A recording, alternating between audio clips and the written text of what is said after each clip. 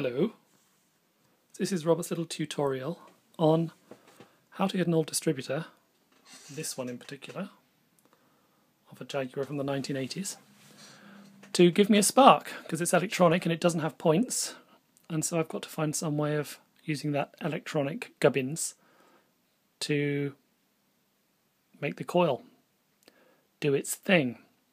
So what I've done is, I've taken the orange and purple leads, or lilac, take your pick, plonk them into an Astra General Motors 4-pin doofer ignition module, like so. Those are the P and the N terminals, which actually could stand for purple and orange in German. And on the other side I've got the positive coming in here from the battery. Span out a bit, and on the other terminal is the terminal from the negative side of the coil. So it's earthing down to this, which is connected through a cable all the way around and up to the negative side of the battery. The other cable coming off the positive goes to the positive side of the coil, which is an old Astra coil as well. But any low sort of 0.8 ohm, 0.9 ohm coil would do.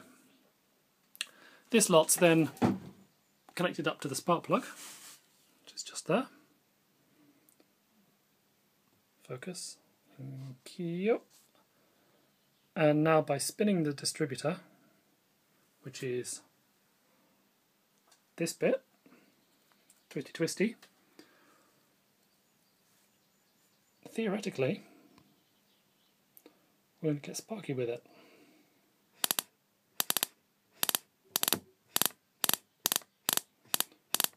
Well, that seems to be quite pokey. It's even sparking off underneath. Excellent. So there you go. If you have to use an old electronic distributor where you haven't got the module for it, those little Astra modules, or any GM, solve a lot of problems. That's it. Ta-ta.